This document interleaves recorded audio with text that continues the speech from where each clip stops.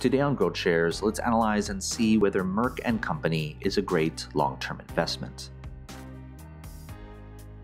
This analysis is divided into three broad factors: the business, the investment, and the valuation. Furthermore, these three factors are subdivided into 14 metrics that, in part, tell the whole story of the company. Each factor and each metric are given different weight, together adding up to 100% of the overall analysis. Each factor and each metric are then given a score from 0 to 10, with 0 being the worst, 5 being average, and 10 being the best, when compared to other public companies. The final score will also be given a score from 0 to 10. This analysis takes into account the long-term view of the company, not day-to-day, not even month-to-month, but years. Let's first look at the company as a business.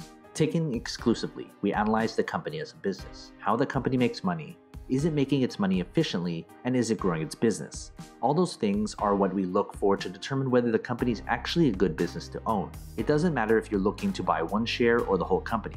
We should see first if the company is even worth analyzing further. As Warren Buffett once said, it's far better to buy a wonderful company at a fair price than a fair company at a wonderful price. That's why the largest weight is given to the business factor. There are 8 metrics that measure the business, and we'll dive into them right now. Let's look at the company's forward growth. Forward growth is a percentage based on how much the company is growing its earnings while factoring recent performance with a conservative projection of future growth. The higher the growth, the more potential the business has. Merck has a growth rate of 7.58%, giving us a score of 5. Next, let's look at the company's business margins.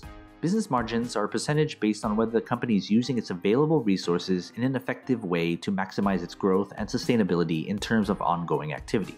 The higher the margins, the more effective the business. Merck has margins of 42.5%, which means a score of 10. Let's then look at the company's operating margins. Operating margins are a ratio based on various price ratios to determine whether the company is using its available resources efficiently in proportion to its recent trending stock price. The lower the ratio, the more efficient the business. Merck has operations of 14.6, which means a score of 4. Next, let's look at the company's rate of return. Rate of return is a percentage based on how the company is using invested and reinvested capital in a positive way to promote present and future growth. The higher the percentage, the better the business is dealing with its investments. Merck has returns of 22.13%, which means a score of 8. Let's look at the company's debt utilization. Debt utilization is a ratio based off on how much the company's growth and business activity is fueled by borrowed money, short-term and long-term debt. Too much debt is often a sign of artificial growth, indicating an underutilized business. The lower the ratio, the less debt is being used to grow the business. Merck has a utilization of 1.4, giving us a score of 5. Next, let's look at the company's dividend. Dividend is a percentage based on the yield a company pays out to signify its stability phase in its life cycle as a way to reward long-term shareholders. A low dividend can often signify a company in its growth stage, which usually means it's in its speculative phase. The higher the percentage, the more money you'll be paid as an owner. Merck pays a 2.76% dividend, which means a score of 10. Let's look at the company's sustainability. Sustainability is a ratio based off a company's ESG risk rating to measure its environmental, social, and governance impact, which often accounts its management responsibility to shareholders, employees, and society. The lower the ratio, the more the business has a positive impact to society. Merck has an ESG risk rating of 21.6, giving us a score of 5. Lastly, let's look at the company's market dominance. Market dominance is a metric that takes into account its market share, its ability to stay ahead of the competition, and how well it continually grows. It's basically how close is the company to a monopoly. The more dominant, the stronger the business fares against its competitors. Merck has tertiary market dominance, which means a score of 6. When we add up all 8 business metrics together, we get a score of 5.68. Next, let's look at the company as an investment. Taken exclusively, we look at the company solely as an investment and how its numbers, opinions on the stock, and what investors and traders are doing with the stock. Instead of looking at the business aspect of the company, we're analyzing it simply as a stock flashing on our screens with its share price and important ratios. A company can be a great business, but it also has to be attractive enough as an investment to warrant even putting money into.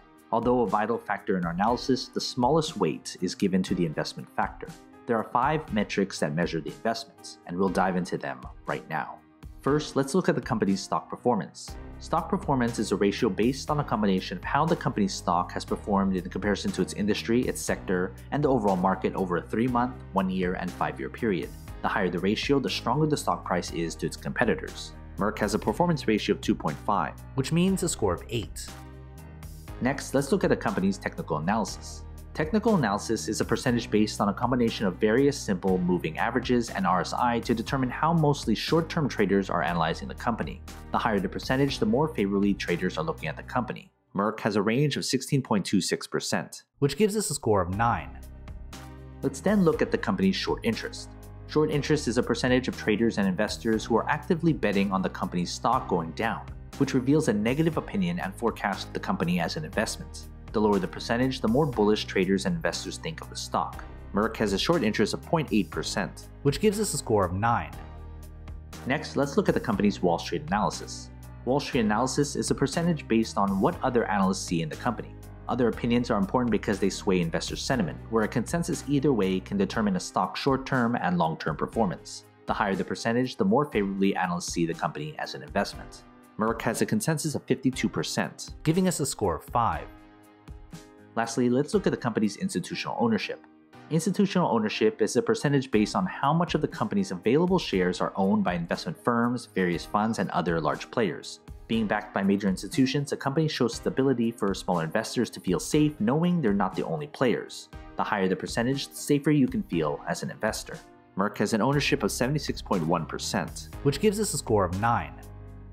When we add up all 5 investment metrics together, we get a score of 7.73. Finally, let's look at the company's valuation. Valuation is what most investors look at when deciding whether to invest in a company or not.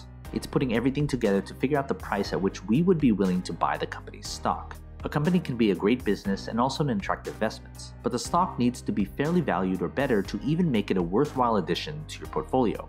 A large share, 33% of the analysis, depends on the company's valuation. There is only one metric that measures the company's valuation, and we'll dive into that right now. Let's look at the company's fair value price. Fair value price is the most you should pay for the company's stock based on a conservative projection of future cash flow put into a discounted cash flow model, which is handicapped to give a conservative number as a way to increase its margin of safety. Merck has a fair value price of $117.12 per share, which I consider to be undervalued, giving us a score of 7. As a recap, here are the scores for all 14 metrics. Finally, we'll add the 3 factors to get our final score. Based on my complete analysis of Merck & Company, I give a final score of 6.57, which makes it a good long-term investment. My final score doesn't necessarily mean I'm bullish or bearish on the company's stock. Major news such as earnings or economic data may change some or all of these metrics, but my analysis is built upon a solid foundation that focuses on the long-term health of the company. And as such, my analysis takes into account a company regardless of industry, sector, or location of business. So you've made it this far, shoot me an email. I'd love to get in touch with you and talk more. If you want to see me analyze more companies, hit that like button, subscribe to my channel, and share this video with other investors. And as always, take care of your money.